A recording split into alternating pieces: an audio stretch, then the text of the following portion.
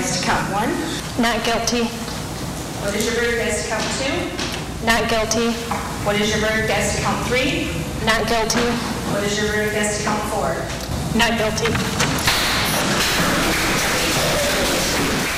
That breaking news in Genesee County, Mateen Cleaves found not guilty on all charges. The jury reached its verdict within 2 hours today. Let's get right to Rachel McCrary. And Rachel, a very emotional scene in the courtroom as that verdict was read. It certainly was. Yeah, it took jurors less than 2 hours to come up with that verdict for the former professional basketball player Mateen Cleaves. Him completely breaking down in tears after that verdict was read. And we did get a chance to catch up with him outside of the courthouse. You know, fighting for my life every day.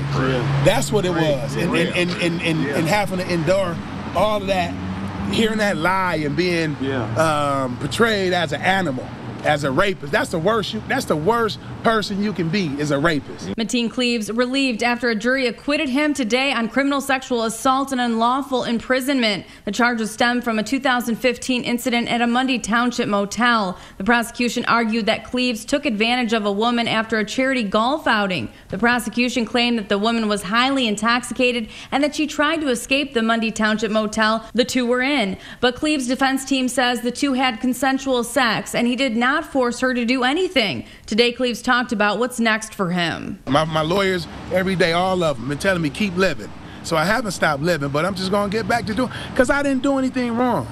So I'm just going to get back to doing the same thing I've always done, spending time with my family, my friends.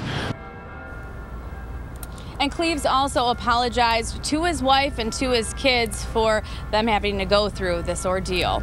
In Flint, Rachel McCrary, WNEM TV 5.